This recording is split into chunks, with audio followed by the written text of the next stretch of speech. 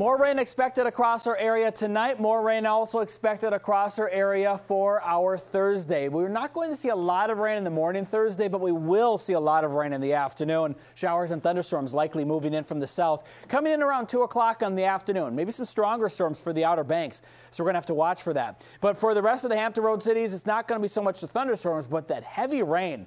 We're going to get those downpours coming through right for that afternoon rush hour, so it's going to make things slow. Could easily get 1 inch to 1.5 inches of rainfall coming up Thursday and also Friday, because we have more chances for rain then. Some rain Friday morning, a couple of scattered showers and storms Friday afternoon and Friday evening.